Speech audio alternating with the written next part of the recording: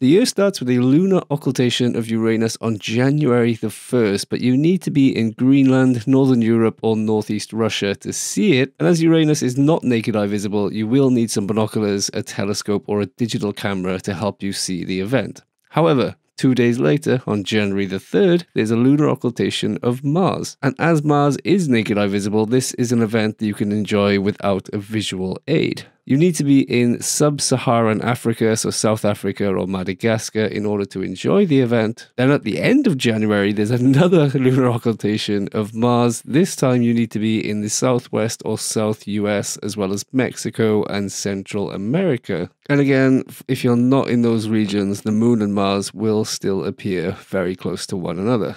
On January the 22nd, there's a conjunction between Venus and Saturn. You can catch them in the western skies just after sunset. And then a day later, on January the 23rd, they'll also be joined with a very thin crescent moon. This is a really nice photographic opportunity. On February the 22nd, there's a close encounter of the Moon and Jupiter, and just underneath them in the west after sunset will be Venus. If you're in Chile or Argentina, you'll also get to see a lunar occultation of Jupiter where the Moon will pass in front of Jupiter and block it from view. From that day on, Jupiter and Venus will continue to get closer and closer until they come to conjunction on March the 1st. You can catch them in the southwest or the western skies in the evening shortly after sunset. On March the 24th, there's a lunar occultation of Venus, and in order to see this, you need to be in South Africa or Central Asia.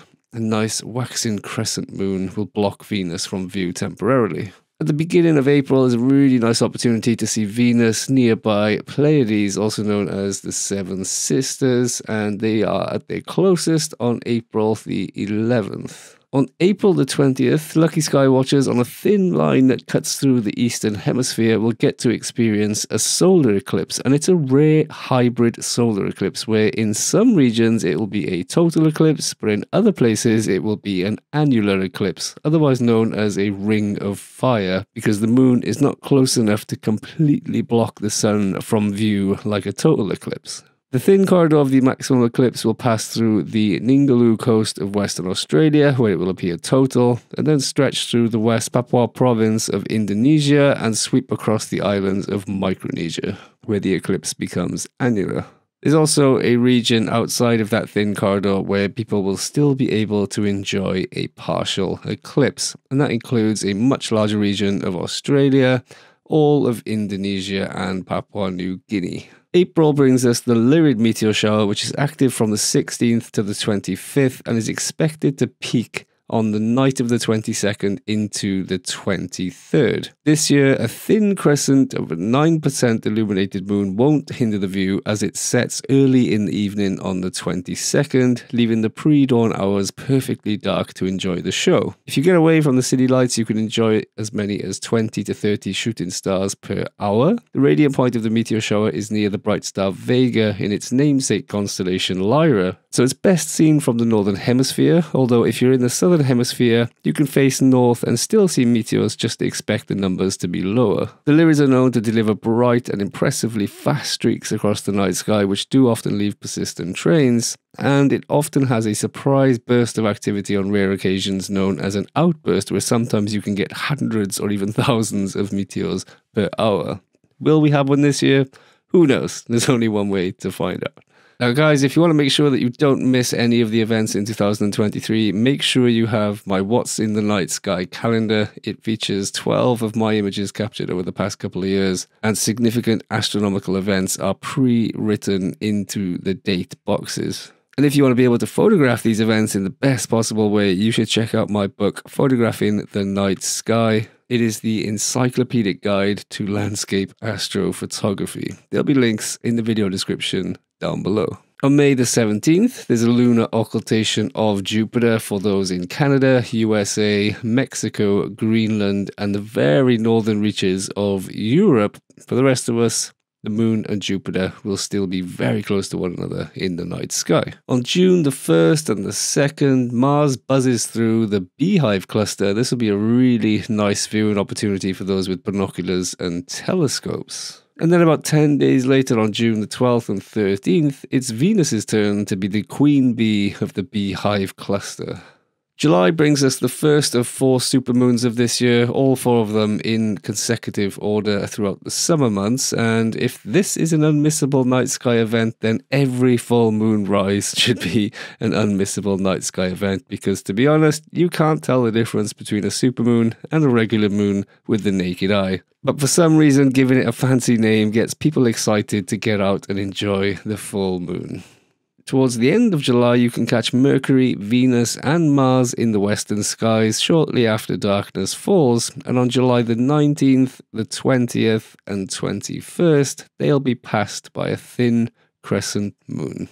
August the 1st brings us the second supermoon of the year, and August the 31st brings us the third supermoon of the year, making that a super blue moon, under the definition that a blue moon is the second full moon in a calendar month. The older definition of blue moon is the 4th full moon within an astronomical season, which brings about the phrase once in a blue moon.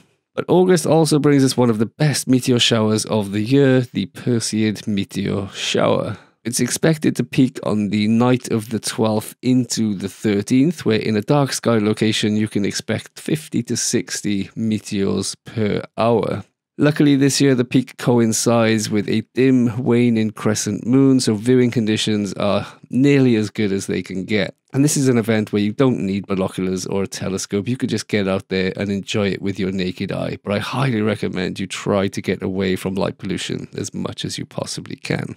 The radiant point is within the constellation Perseus, which rises in the northeast in the late evening and climbs higher into the sky as the night goes on. That makes this meteor shower favourable to those in the northern hemisphere, but if you are in the southern hemisphere, you should face north in the pre-dawn hours and just expect the number of meteors to be lower. September the 29th brings us the 4th and final supermoon of the year, but this one, in my opinion, is a bit more special than the others because it is the harvest moon, which is the closest full moon to the autumn equinox. This moon rises and sets during the twilight hours at such a time where it seems to linger in the sky in these gorgeous orange-yellow colours, and if you're in the countryside, sometimes the dust in the air from the harvesting tractors causes the colour of the moon to be even more exaggerated.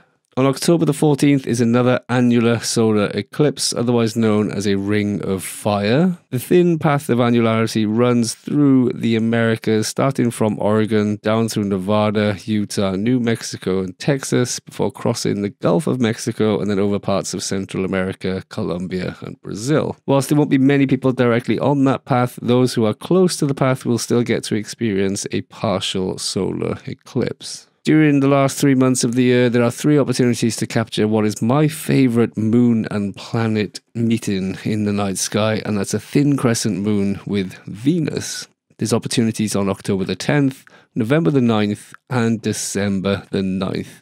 You need to face east in the pre-dawn hours. And I love that you get the impressively bright Venus taking on the moon and also the dark side of the moon being illuminated by Earthshine. So 3 really nice photographic opportunities at the end of the year. The meeting on November the 9th is a lunar occultation for those in Europe, Northeast Africa, and the Middle East. The year ends pretty much with the best fireworks show of the year in the Geminid meteor shower. The peak is expected on the night of December the 13th into the 14th, where from a dark sky location you can expect about 100 to 120 meteors per hour. It is, in my opinion, the one that actually feels like what most people expect a meteor shower to be. This year it's timed pretty closely to the new moon, so there's not going to be any moonlight hindering the show. This is one of the most exciting events of the year, in my opinion. With the radiant point in the constellation Gemini, it does somewhat favour the northern hemisphere, but those of you in the southern hemisphere would be wise to face north, and I'm sure you'll still see plenty of meteors. And that's all I've got for you guys. Hit subscribe if you haven't already so you don't miss out on my monthly What's in the Night Sky videos where I go into much more detail, and there's also competitions where I give away prizes like my book Photographing the Night Sky, my calendar, or my Astro Workflow Lightroom presets. Let me know in the comments down below which one you're most looking forward to. And if you're going out to enjoy the night sky anytime soon, I wish you good luck and clear skies.